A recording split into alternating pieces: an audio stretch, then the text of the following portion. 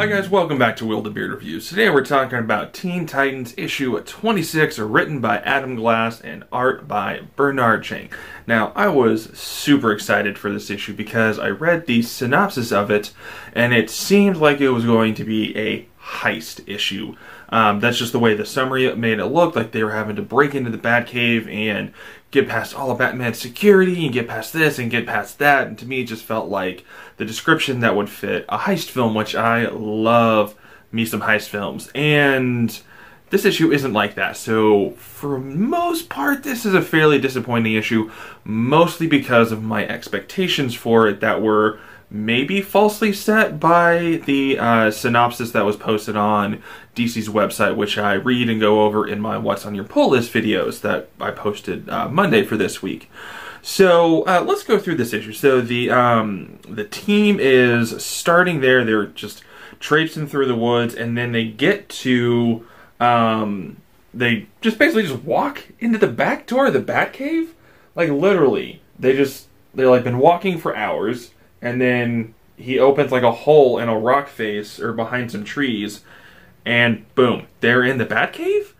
No alarms, no security systems, nothing like that. Now it's presumable that Damian has some sort of access codes, or maybe built in a backdoor to the security system. Not this physical, literal backdoor, more of a figurative backdoor. But the comic doesn't actually tell us any of that. They literally just waltz into the Batcave, which you don't just waltz into the Batcave. I mean, I feel like I should be Boromir. I should, throw up a Boromir mirror. Someone does not just walk into the Batcave. But there is some cool stuff once they get in there. One, I love the Tim Burton 1989 Batmobile. You've got the Tumbler in there from the Nolan trilogy. This looks like a Dodge Charger, if I know my cars. And that looks... I don't play video games, so don't crucify me in the comments if I get this wrong. This looks like the Warthog or the ATV thing from the Halo games? Maybe? Ugh. Like I said, don't yell at me in the comments. And this looks like an Aston Martin. Maybe.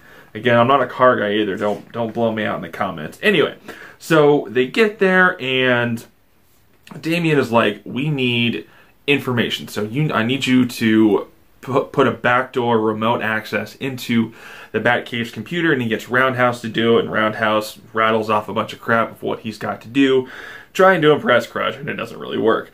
One, I don't think Roundhouse has the ability, or we haven't ever been shown that he has the technical ability to actually hack the Batcave computer and do the things that he's saying. I'm not saying he's not capable, I'm just saying I don't remember the story and the writing setting up his character in that fashion.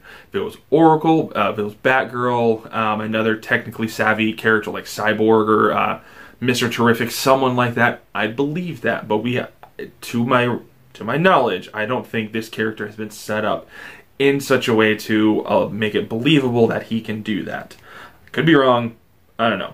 But it also becomes clear that Damian is almost like the distraction for the rest of the team. While he goes upstairs and gets something else, which we'll circle around to, but also Jin disappears for a minute. She says later on that she was trying to figure out how to turn off the alarm that they trip, but she disappears before that. No idea what she was doing. She's up to some shady crap. We don't really know much about her history. It's been hinted at a couple times in previous issues, but we don't really know what she's got going on. And then this exchange between Damian and Alfred is amazing. They just go back and forth, and one of the best parts is Damian here says, if chaos is what it takes to clean the slate, then so be it. We can rebuild from the rubble. And he means we have to sink as low as that. We have to get down to the level of the criminals and go like scorched earth policy. And then if that's what it takes, so be it. Then we can rebuild. Then Alfred says, it seems I was wrong. You don't sound like your father. You sound like Ra's al Ghul. Ooh, dagger to the heart right there. Good stuff. Did I? Hang on. I may have just, while I was flipping through this, so I just noticed that as Damian is going back down to the Batcave through the grandfather clock entrance, Dejin is standing right there. Did she impersonate Alfred? Or was Alfred actually there? Because Damian earlier said to Alfred, you're usually like having tea with somebody. You said you usually have tea with Arun on Saturday mornings, and Alfred says he's visiting family abroad. You should have called ahead. I would have prepared. Did Dejin impersonate Alfred? I don't know. What do you think? Because I just caught that while I was filming this video. Let me know. What do you think? Let me know down in the comments. And then this Batbot shows up and basically beats the Teen Titans' ass, which is semi-believable. I mean, I believe that Batman could program a bot to do that. I don't know. It's iffy. Not that great a plot point. But then we also find out that the bad guys that Damian has been keeping and holding onto in this, like, penitentiary underneath their headquarters, Red Arrow also knows about it, and then what Damian actually took was this little bitty Batman, like this chest. Not sure what is in that. I don't believe I've seen that before. And he said, like, there's been a lot of back and forth about Jason. Like, Jason's been feeding Damian information, which, has it really been Damian? Not quite sure. Or has it really been Jason? Not quite sure. We'll see what happens. And it says Robin versus Red Hood next in Teen Titans Annual #1. So I'm very curious about that. Like I said, this was a mediocre issue, at least to me, because it kind of failed some of my expectations about it being more of a heist issue.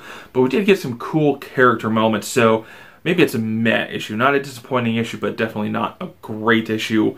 So anyway, those are my quick thoughts on Teen Titans issue 26. What did you think about this issue? Let me know down in the comments below. Thank you so much for watching. If this is your first time here at the channel, hit that subscribe button. It will mean a lot to me. And until next time, we'll see you at the comic shop.